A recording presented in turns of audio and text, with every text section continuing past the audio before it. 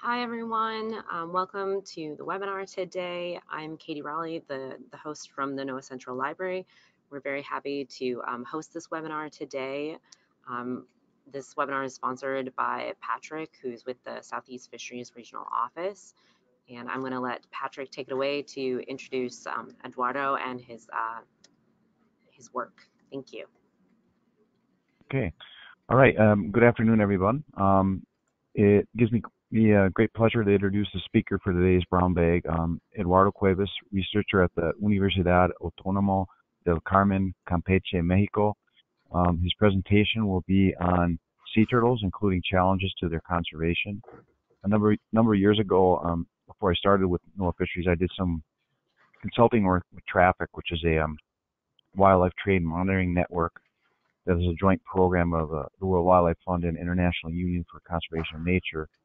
And we did a study on the exploitation, trade, and management of marine turtles in the Northern Caribbean. And I had the honor of meeting Vicente Guzman, one of the co-authors of this presentation. He was kind enough to share his expert knowledge of sea turtles of the Yucatan and was very helpful with our study of what was going on in the Yucatan. We've kept in touch through the years, and he recently approached me explaining that problems still existed in the Yucatan. We decided that this presentation could contribute to getting the word out regarding what is going on there now. Eduardo is going to assess the conservation needs of the Isla Arena-Celestun. As you will learn, sea turtles are highly migratory.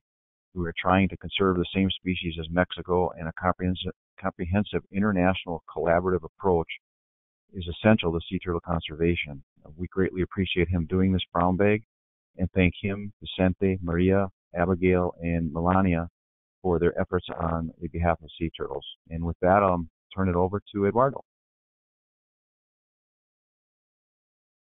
Hi, good morning. Thank you, Patrick, for this invitation and all the help that you have given to us. And we are, as Patrick mentioned, we want to bring to you some particular information in the region of, we are calling a hotspot for sea turtles in Isla Arena-Celestun, located, we're going to show the location of this area, and we plan to show you why we are considering this a hotspot. There is already some information out there about this area, and one of the main concerns that we have for this same region. As Patrick said, there is a group of researchers working on this region, and a few of us put together this presentation, but there is another a larger group of collaborators and colleagues. Let me go to the next one. Okay, as I mentioned before, the objective is to contextualize the relevance of these multi-species sea turtle aggregations located at the northwest coast of the Yucatan Peninsula, and to bring to you some ideas and some information to jointly design an integral strategy and action plan to address capture of sea turtles in this region. Our main concern in this area is bycatch and direct capture of sea turtles. And we consider this area a great example of how sea turtles are connecting the North and South Gulf of Mexico. Just a brief reminder, as you may know, the Gulf of Mexico harbors 5 of the 7 sea turtle species in the world. We have loggerheads, green turtles, leatherbacks, Kemp, ridley, hawksbills, and recently, I would say maybe five years ago, we started to have some records of olive ridley in the Caribbean, Mexican Caribbean. Last year, we had the opportunity to track one of those individuals moving from South Quintana Roo to Cuba, and unfortunately, the transmission stopped when crossing at the north of Cuba. But we could say that we already have some in some occasion, we have 6 of the 7 species of sea turtles in the Gulf of Mexico. We have been working on some of the habitat suitability for the 5 main sea turtles. As you can see, and these are some maps of the habitat suitability for these 5 species. All of them have different environmental requirements, although they overlap in some magnitude depending on the feeding habits or the area they occupy. As I mentioned before, Isla Arena is located northwest side of the Yucatan Peninsula in Mexico. This area is a very rich and productive area. It is called Arena-Celestun Palmar, and we have a lot of we have a really huge mangrove forest in this area, and also one of the, well, in fact, it is the largest seagrass meadow in the Mexican waters in the Gulf of Mexico for all these regions. So it is a very productive area with very particular features that makes it highly productive. We have done some satellite tracking studies in the Yucatan Peninsula. We're going to present some graphs, some results coming from about 100 tracks for 4 species of the individuals of 4 species in the Gulf of Mexico. And what we have noticed, as you can see in this graph, is, for example, Celestun and Petenes, the bars with the red stars. Those are the areas that we are talking about, and they are the ones that have the largest number of individuals coming from different nesting beaches. For example, for Petenes, we have about 2, 4, 6, 8 different we have individuals coming from 8 different locations, and for Celestun we have a similar number. In comparison to the other areas, these 2 particular regions have the largest number of different origins of the individuals. The one that says Cabo Catoche is the opposite corner of the Yucatan Peninsula. It is on the northeast corner of the Yucatan Peninsula, and it has some pretty similar biological and oceanographic conditions as Petenes and Celestun do. Sorry. That graph was for green turtles, and for hawksbills, as we were saying, it is not that attractive because they are mainly seagrasses. However, they do have we have some evidence of some individuals coming from South Campeche to this same area. Using this about 100 tracks, satellite tracks, we did this simple analysis where we are showing the area of Petenes and Celestun, that we have the connectivity or the linkage with different regions inside the Gulf of Mexico to the Caribbean and even to Florida Keys, and having some of the areas with the highest number of individuals. Another corner that I was commenting is Cabo Catoche, is this one, where we also have very important feeding area for green turtles in the region. As I commented also earlier, there is quite a good set of evidence published in papers. For example, the Shaver and Hart collaborators have documented the movements of Kemp's, ridleys, and loggerheads coming from North Gulf of Mexico to this same region. And also Blumenthal and collaborators showing green turtles moving from Gran Cayman to Mexico, to this area of Isla Arena, and also one green turtle moving from Cuba to Isla Arena. So this is part of the evidence that is showing from another group of researchers showing that hotspot of Isla Arena for different species.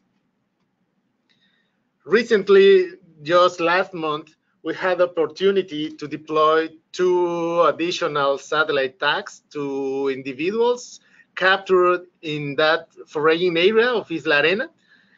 Those were GPS fast log tags donated by the wildlife computers. Those are the individuals. They were 2 green turtle. They were adult females in that region. And this set of points is some of the preliminary results. Those are the GPS points in the region. As you can see, here we have Isla Arena. This is Celestun. And we have in this area, it is locally known as Cambalam. And it has the influence of the waters of the coastal lagoon here and some sources of fresh water coming from inland in this region. All this zone is covered by seagrasses mainly. I will show you some photographs, and the turtles seem to stay there. This is the second individual, the second female that we are tracking now. And in these areas, you can find, for example, when we were doing this deployment, we could record about maybe 12 to 15 sea turtles in just 10 minutes, looking for in the same spot. Going from juveniles to adults, we have also tracked some green turtle males in this area. So it is a very, very important and rich area for the Yucatan Peninsula. These are some photos. Well, as you can see, it is now the clear waters of the Caribbean, but we have a pretty nice and healthy seagrass meadows in those areas. We have been working on, we're starting to doing some assessments of how the herbivory of the green turtles are influencing the dynamics of the seagrass meadows, as it has been reported for other seagrass meadows in the world. And we are interested in how the herbivory is influencing the blue carbon dynamics in this region. So this is another point or theme of importance for this same zone. Getting all those 100 tracks, we could identify this. We could get this information in the map on the upper left. We have in the red polygon the area of Celestun and Isla Arena. And as you can see, we have some of the highest densities of post-nesting sea turtle females of the 4 species: loggerheads, green turtles, hawksbills, and Kemp's ridley. But it is also used as a migratory corridor for the 4 species. And as you can see in the map at the bottom, one of the few red points that we can find in this map is inside this region of Isla Arena-Celestun. Those red points or spots are where we recorded the 4 species occurring at the same time in the region. So it is one of the few spots where we could register the 4 species with this set of satellite tracks. Unfortunately, this region faces several threats of high concern, and 2 of the concerns that we have, and as Patrick commented, is bycatch and illegal take of individuals. These maps were published in 2018, last year, and we were assessing the bycatch interaction or the potential bycatch for sea turtles in the Yucatan Peninsula by artisanal fleet. And as you can see in the black and white map, we have some of the highest capture per unit effort of using gill nets in this region. And in the map at the bottom, we have the interaction of the potential interaction of crossing the fishing effort with the location of the home ranges and aggregations of the sea turtles. And Celestun and the area of Petenes, because we have some data of occurrence of sea turtles there, was identified as one of the hotspots for bycatch in the Yucatan Peninsula. Also, Vicente in 2005 to 2012 started to do some bycatch assessment, doing some interviews in different ports of Campeche. This is the west coast of the Yucatan Peninsula. He and his team did more than 300 interviews in 9 localities in Campeche. What he found is that Isla Arena is the one that catches the most of the turtles in the past decades, as you can see in this purple bar, with the percent of interviewees saying that they do consume sea turtles. The gillnet type, most of the the most dangerous fishing gear is is the one that they use for fishing ray and sharks that we call rayera. Is this one the largest one? This this fishing gear, this gillnet is forbidden for most of the ports here in Mexico. There are just a few persons. We are talking about, for example, in Isla Arena, they were commenting us that only 3 persons have the permit for using this fishing gear. However, there are a lot of more persons using it illegally for direct intake of the sea turtles in this area. Once again, in this graph, we can see the percent of bycatch per locality, and Isla Arena is the highest one, closely followed by Isla del Carmen, but Isla Arena stands as the one with the highest percent of bycatch in the west coast. Vicente also had the opportunity to get some information regarding the percent of consumption, of why they are consuming the sea turtles, and in Isla Arena and also at Celestun is the same case. They are mainly consuming the meat and eggs of the turtles because of customs, and it is and they mostly capture in Isla Arena, as we could expect, green turtles because they have this large spot.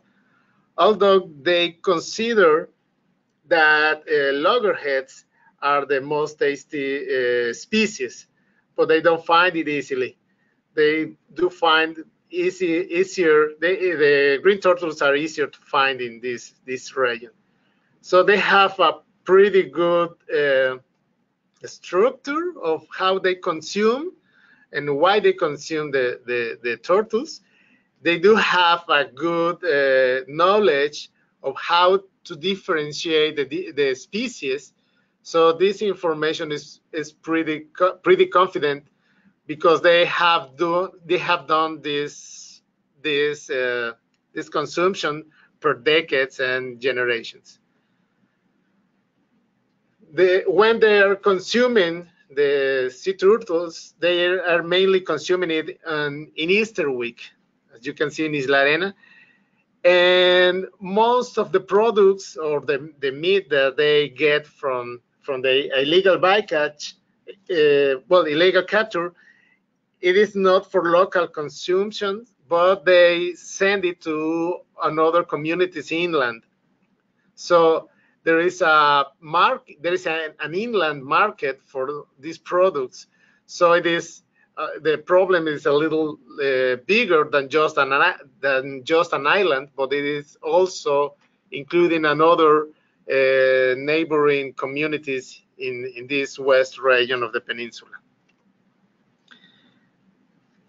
Once again, in another way to show this hotspot, Isla Arena is one of the largest hotspots for illegal capture and bycatch, and in Campeche.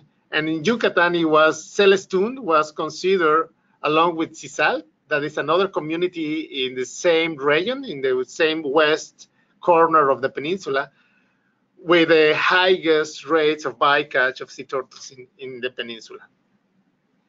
As Patrick said, we have had also some discussions with colleagues doing these satellite tracks and this kind of spatial ecology analysis.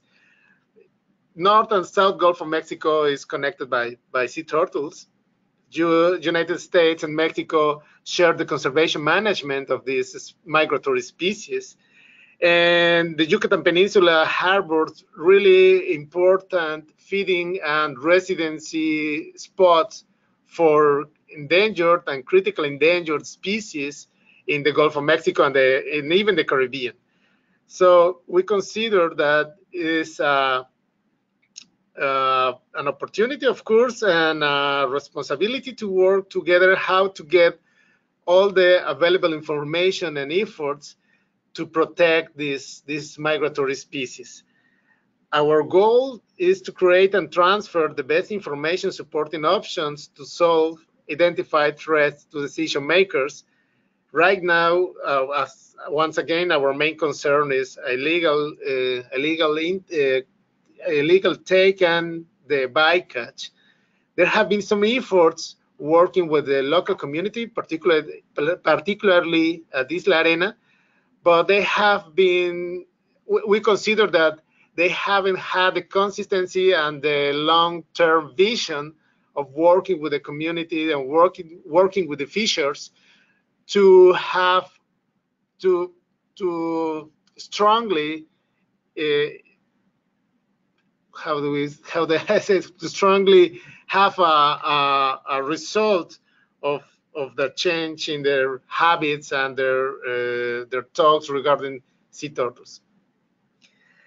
As you may have, we have a list of proposals and ideas that we consider that they are feasible to start with, and we divided them in the short term and mid term and even long term.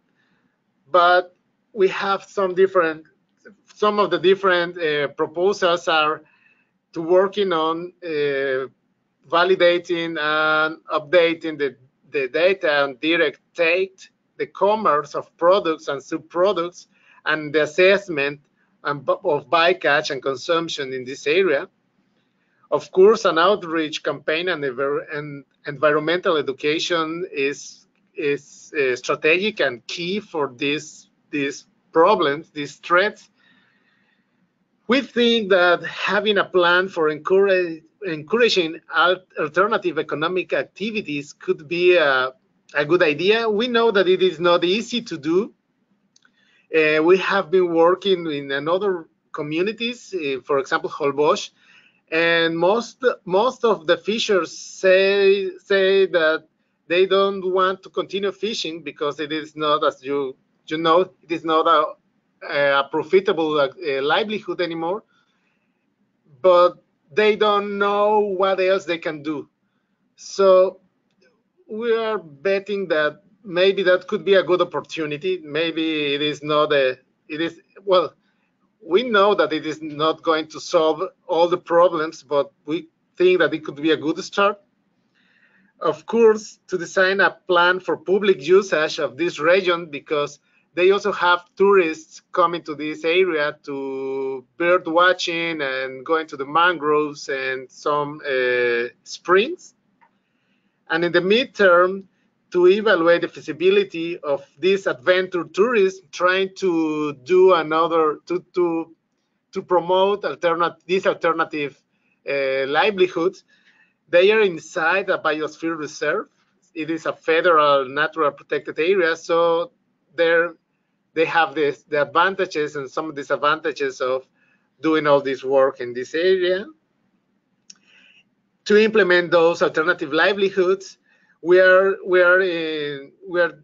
preparing some meetings with federal and state authorities to do this pretty same presentation and looking for alternatives and options for this area, to work on this official formal environmental education program for schools. And of course, we have to keep our long-term in-water sea turtle monitoring and tracking, so we can have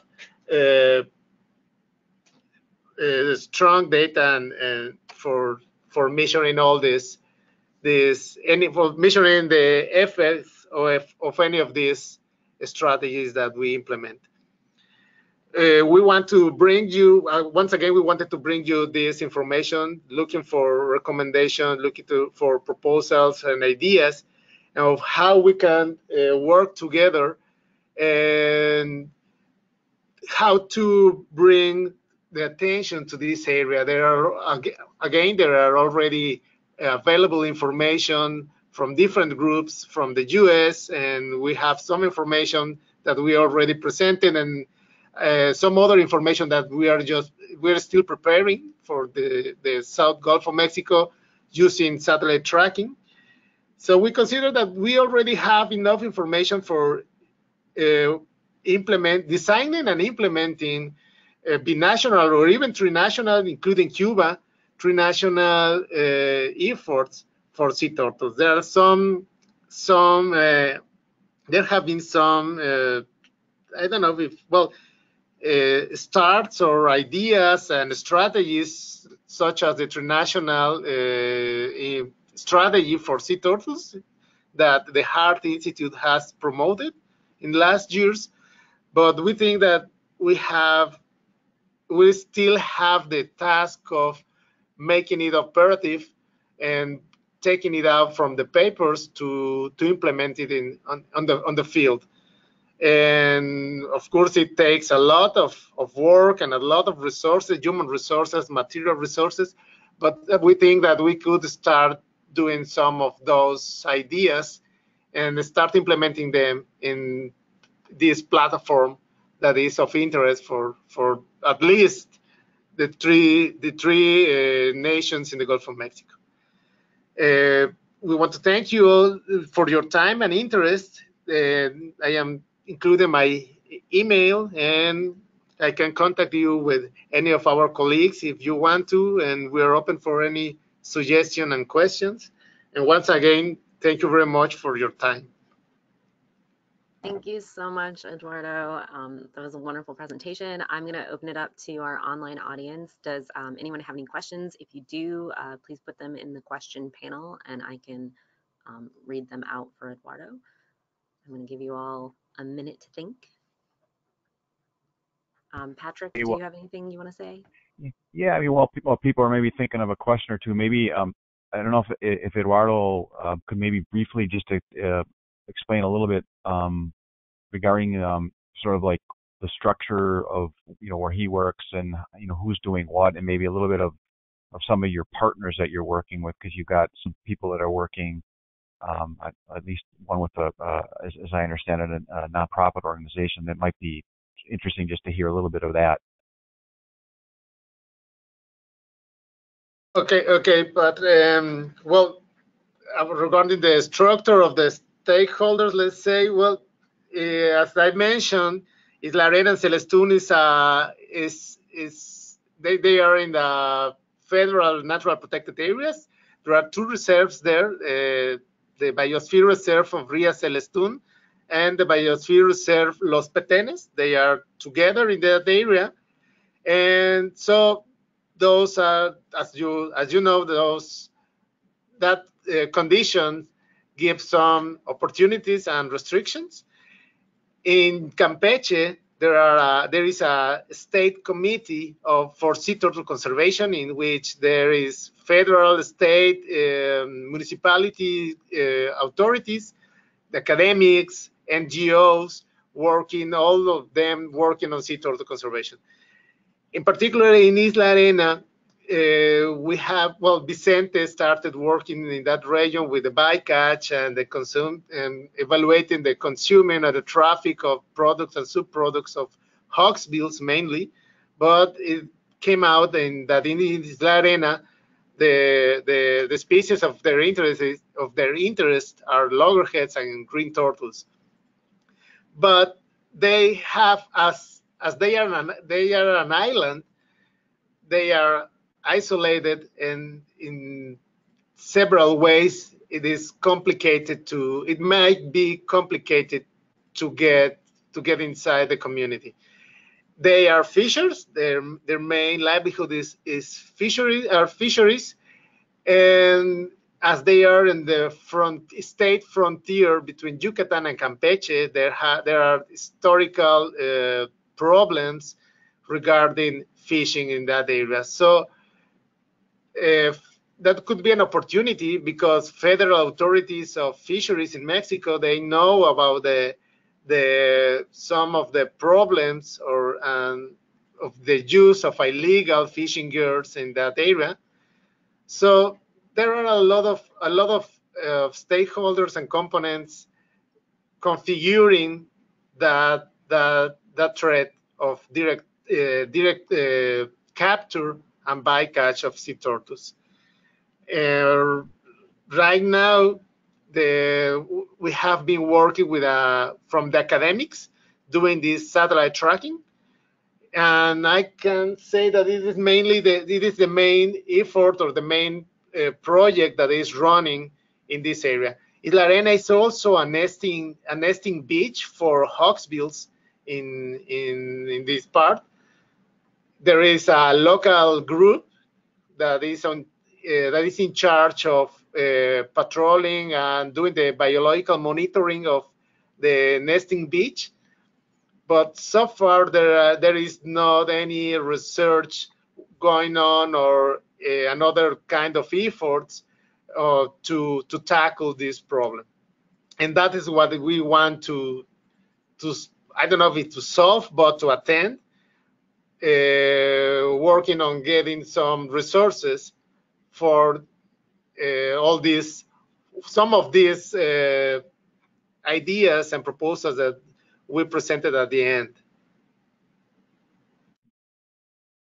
Thank you. Thanks, Eduardo.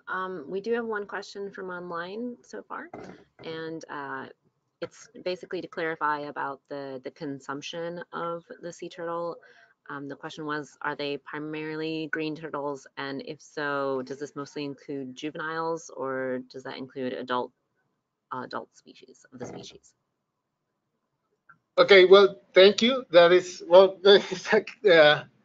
interesting, because yes, the main species that they mainly consume is green turtles, and we are assuming, and they have commented to us, that is because it is a species that is most abundant in that area. They do consume juveniles and adults. What we have here is that they consume adults mainly because that is the life stage that is it is most commonly captured with these shark and ray gill nets. But for example, and they were saying that one individual, they can send one individual, if I'm not wrong, in about 100 or 150 US dollars for one individual of those species. And they also used to consume juveniles because it is easier to hide a few kilograms of meat than a huge adult individual. And they also like, well, Vicente was commenting to me that they also consider that it is juicier, or how do you say, it is juicier meat from the meat from the juveniles than the meat of the adults individuals. They do recognize a difference in the taste of the juveniles and the adults also. Awesome, great. We do have one more question from online.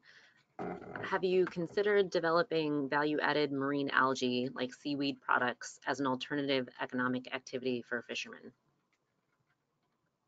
No, we haven't. Well, we haven't done that. We haven't had that idea in the radar. Thank you very much. That is part of the feedback that it is really helpful for us. There are some efforts in the Yucatan, well, in the north coast of the Yucatan, doing these cultives, cultivating this macroalgae. So far, I think that there haven't been any effort in Isla Arena, but thank you very much. That is a good one that we could add. Great. I am not seeing any more questions online. Oh, actually, never mind. One just came in.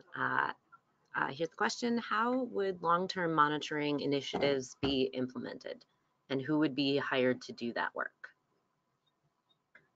Okay, well, as you might know, any long-term strategy is a really huge challenge. And our experience is that we build it as time goes on. What we have done in other areas is that we have a core group of researchers leading the investigation, and then how do we work at the area? Well, we include students. For example, now we're about to have a master degree student that could be going to that area for in-water monitoring. So how to keep this long-term monitoring is a really huge challenge. I don't have the answer to that, but well, the specific answer.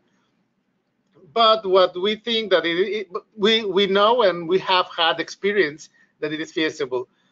And how it, well, if I remember well, how it could help this long-term monitoring is to have, for example, in nesting beaches, we have proved that the only present is with just the presence of the researchers and people working on conservation for this species, it is a first step to the trend, to avoid to provoke an avoidance of the illegal activity. So we think that having a regular presence in that area could be a good start helping to diminish at least the direct capture.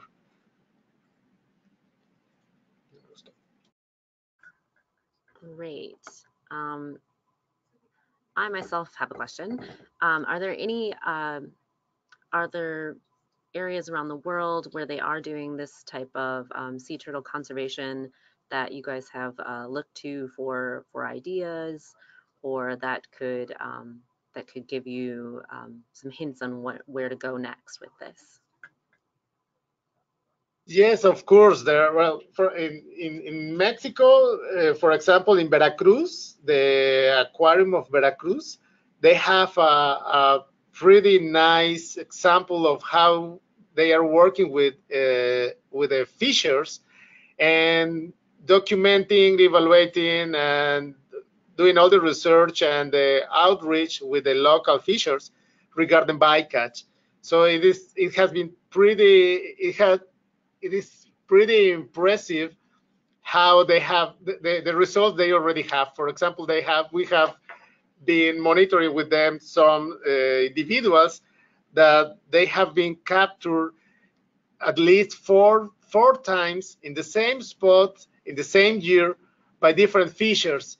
So it talks about the residence of the turtles and the consistency of the participation of the fishers in that area.